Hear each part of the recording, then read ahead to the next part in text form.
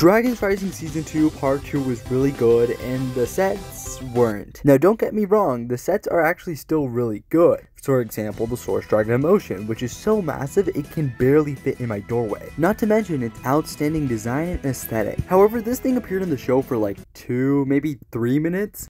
And I don't ever remember Roz getting on a throne and trying to enslave a freaking Source Dragon. And actually, there's good reason for this. Designer Lee Chi-wing actually stated that they model and create the sets before they make the show, meaning that most sets will not follow the show because they were put in production an year prior. Now, there definitely are exceptions where like models like this are actually put into the show afterward, but otherwise, this is the main reason for why we haven't seen figures like Bonzel and Frack, or sets that we should have gotten like the Monastery of Gates. So I've decided to take into my own hands to build up our dream Ninjago wave. And I actually want to ask you guys for a favor. On every one of the sets you happen to see, give me some feedback as well as give a rating out of 10 on what you think about the set. I'd love to hear what you guys have to say in the comments below. Let's get to it. All the way back in January of 2024, we got 3 Rising Dragon Strike sets. This consisted of Kai's Rising Dragon Strike, Nia's Rising Dragon Strike, and Arin's Rising Dragon Strike, which is actually a little bit weird.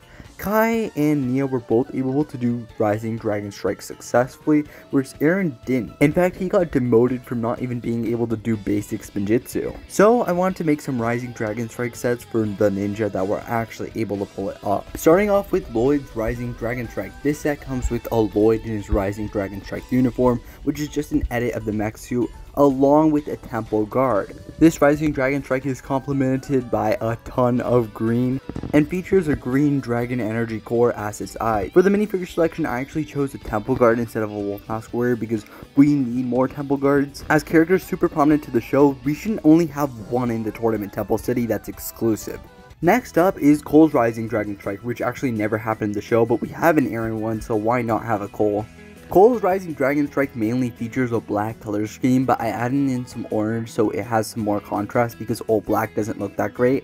And then we also have Cole in his mech suit that is specialized for Rising Dragon. And then our other minifigure happens to be a Wolf Mask Warrior instead of a Temple Guard. A Wolf Mask Warrior with those like shatterspin arms, so that way it actually has a chance against a full-on Rising Dragon Strike. Oh, and make sure to hit that subscribe button, because if you don't, Brickside Creator Man will come and break all your LEGO sets. But actually, we're trying to get to 10k, so make sure to hit that subscribe button. And our last Rising Dragon Strike for this wave happens to be Zane's Rising Dragon Strike with a Wolf Mask Warrior.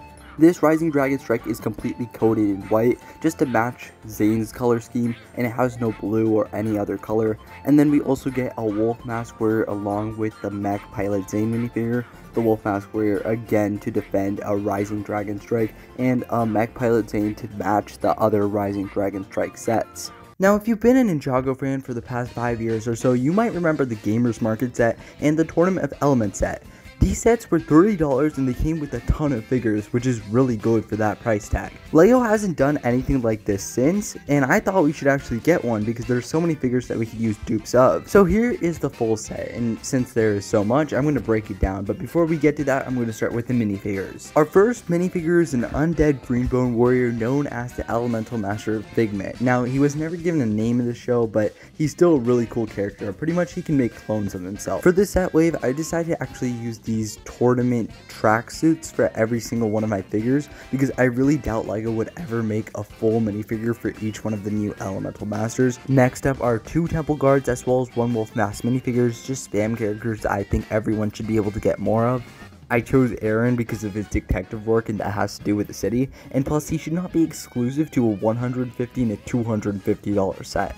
Master Lloyd because of his prominence in Season 2, and Zane because why not. And then we also have Obscuria, the new Elemental Master of Shade, who was in the first 2 episodes of Part 2. And you probably also noticed Frack. Now, as for the breakdown of the actual set, we have a Wolf Mask Warrior fighting Arin and Lloyd over the Tournament of Sorcerer's Cup, or the trophy, whatever you want to call it. I personally don't think such an important plot point should be exclusive to a $250 LEGO set. But also in the actual show, Roby did say he wanted... And this'll house the Element Cup. Imagine lights hitting the glorious sheen of its dragon ivory. So this is supposed to be like a version of that stool. And plus the cup looks kind of cool anyway. Next up is the portal gate build. Now you might be wondering, why did I build a portal gate? And this is actually because at the Monastery of the Gates, there's a ton of portal gates, so this still fits in with the theme. And I also wanted to make something important to the show that was in a cheaper set. Moving on to the food stand, which is just a food stand with a ton of different foods. This is just really to add to the ambience of Tournament Temple City. Along with that, we have 2 temple guards on one of those things that Roby is constantly flying around, and the thing that was actually used in the fight between Sora and Frack. And then along with those 2 guards, we also have Obscuria and a bookshelf with some weapons. The weapons are just something that should be in a Tournament Temple City, and the bookshelf is a place where Arin can actually study and learn more about Temple City for his detective work, and we just have Obscuria going over and looking at some of the book. And so here is the 360-degree view of the set. It comes with a total of 9 figures, a little over 300 parts, and would likely retail for around $30 just due to like the figures and the price. And guys, make sure to go ahead and go down in the comments and actually rate this out of 10, as well as the other set that you soon see, because I really want to get some good feedback on this.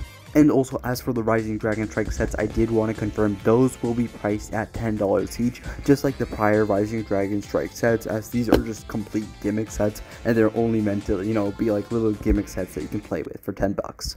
If you like to do stop motion animation or like to voice act, we have the perfect Discord server for you. Not only does everyone give each other a bunch of animation tips and mecha bricks tips, we also post these cool collabs that you might have seen. So make sure to hit that link in the description to join our community. Now, so far for the Dragons Rising Season 2 tournament sets, we've gone the Tournament Battle Arena as well as Tournament Temple City.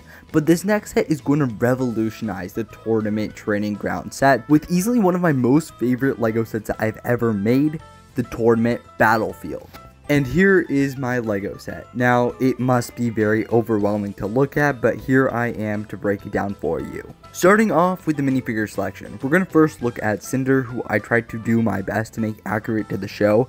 He actually has legs, unlike the actual sets, which just give him this ghost tail thingy, and then he also has that collar that he usually has in the show. And I want to say I did not make these legs. These were actually made by my friend Flo, who has an awesome Instagram account that you can check out in the description below. Moving on to the Noct minifigure, which has actually been in previous sets. Like, Noct is the actual GOAT. We need the rest of the Forbidden 5, and I promise I'll be working on those for the next video. But this minifigure specifically, my friend Nimomo made. Another awesome account to check out in the description below. Next up, we have the Merlopian, who is the current Elemental Master of Sound, taking up the role after Jacob. Moving on to my next minifigure, Shatterspin Form J. This is just meant to be accurate to the show, and it is honestly one of my favorite characters that I have actually molded and made a minifigure for. He sports these custom printed red mad eyes on both faces. Next up, we have 3 more elemental masters that don't have a name or an elemental power, or just have been in previous LEGO sets that I have made. And then we also have Nia and Sora to match Noct, Jay, and Cinder in these fights on the battlefield. And now it's time to break down what is going on in this set. Starting off to the side here, you can actually see the Sora versus Cinder battle taking place. I used some elements from the actual battle, like this sort of log in the middle, and then we also do have some fire spitting out with a bar to hang on. Next up, our Merlopian friend is actually heading to the weapons area, which is a reference to the Ciatrix versus Lloyd fight where there were a ton of weapons, so you can come here and pick up some weapons to fight in the arena. Next up here, we have a Jay and a Nia minifigure doing a 1v1 against each other. We have Nia going up a ramp, which is actually a reference to the Nia versus Noct battle. And the big red thing that Jay is currently flying over is the thing that Lloyd and Ciatrix were fighting on in their battle. Also, on some of these renders, you can see a black floor. That's an actual LEGO piece. There was just some rendering issues, and this is the exact LEGO piece. It's quite a big LEGO piece. But just letting y'all know that was what you're seeing here. I just had some rendering issues. And while we're on the topic of things I probably should tell you guys, these are both sides of the J face. Next up is the more mechanical part where you can actually turn this little gear and it will turn everything and make it move. So I went ahead and built this in real life so I can properly show you how all of this works. So first, let's grab some elemental masters. Here we have Beatrix, we're going to call it Beatrix. We have the elemental master of Wind, Euphrasia, Noct, as well as Tox. And pretty much the way this works is you turn this little thing and everything moves. You can see that Beatrix moves in a straightforward fashion. She goes back and forth, and then Euphrasia just moves around in circles. Now, as for Noct and Tox here, they also move around in circles. And this is sort of like a fight thing where both places fight, so using weapons and stuff, you can pretend they're hitting each other. So this is just supposed to be a more accessible battlefield. And there are also other spots to keep minifigures on this thing. Here we have Knock on one of those fire spitting things. It's like one of those things. And then we have some elemental masters that aren't currently participating sitting on the bleachers in the back. So to total all this up, this set has about 500 pieces, a little bit over, and it costs around $70. I'm making this estimate because there are a ton of big pieces used in the set, and there are also a ton of minifigures, especially exclusive ones in like new molds and prints. And guys, remember to make sure to rate this set out of 10 in the comments below. Like, I need your feedback. Now, this next set is not necessarily like the best set I ever made, but it is going to be the biggest set of this video and the biggest set I've ever made. This next LEGO set being the Dojo Battle LEGO set. Now, like all sets, let's start off with the minifigures. In Dragon's Rising Season 2 Part 2, Master Lloyd was a very prominent minifigure, especially at the dojo, so he was a perfect fit for this LEGO set. Next up is Kai, who even though is uncanon, I thought would be a perfect fit for a LEGO set with the dojo because we need to put in some ninja in here. Next up, we have the Cole and Zane minifigures decked out in their tournament robe and tournament gear. And then over here we have your average temple guard minifigure.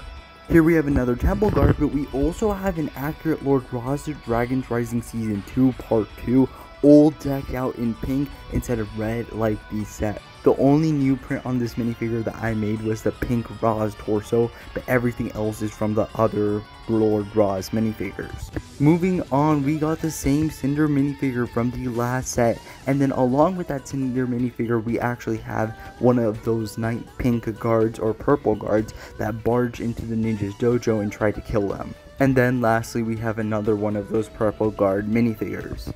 Moving on to the actual set, if you go ahead and take off the top floor, you can actually open up the bottom floor with the hinges built in. Here we have a tea place for Master Lloyd as well as some katanas. Here we have Zane chilling with some deadly obstacles as well as fighting dummies and a place to hold a sword. Kai is standing next to this like little thing with 2 shurikens and 2 swords on it, that being a thing that I made inspired off the original dojo temple from Core. Here we have the sliding door in action, so you can actually slide the doors to the side to let the ninja in. And here on the left we have a sleeping bag, and on the right we have a training dummy so you can like, you know, fight with it. And here's a better look at some of the fighting thingies that you can train with. Along with that, we have a full view of everything down there on the bottom floor. Next up, and moving up to the top floor, we have a very open area for the ninjas to chill. It's a place that wasn't really explored in the show, so it's just really open there. I left it open there. And yeah, that is pretty much it for the set. And here's a look at some of the other set promo art on this LEGO set. And this is just the like full image of everything, so you can see the set as a whole and all put together. And yeah, that is pretty much it for this LEGO set. Here is another look at the minifigures. You can see some of the exclusives we have going up on here. But yeah, no, that is really it for the set. It would retail for around $90 at about a little over 1,000 pieces with about 2 exclusive minifigures. If you haven't already done it yet, please give me some feedback on the sets, rate them out of 10. Just anything would really help because I'm trying to learn how to make better models and better designs and better product. And also, there is going to be another part to this video where we do the monastery gates, but if you have any ideas for sets, please go ahead and put those down in the comments below. It could be in the next set video. And yeah, I'm so happy we're finally done with this video. It was a lot of work. Bye.